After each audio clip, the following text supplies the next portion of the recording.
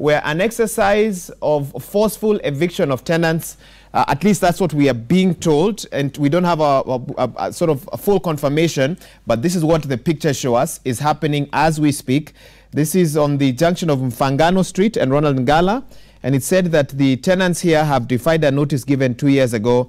And of course, today the authorities have then gone and carried out this particular exercise. Obviously, a very painful exercise.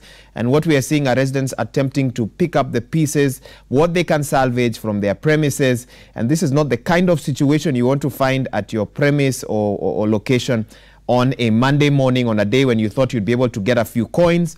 But right now, it's a loss-making venture for all intents and purposes. So these are some of the images now coming from the Central Business District. Of course, very painful. You can see a lot of goods still mixed up there with the kind of materials that were composed of that particular structure or those particular structures as well.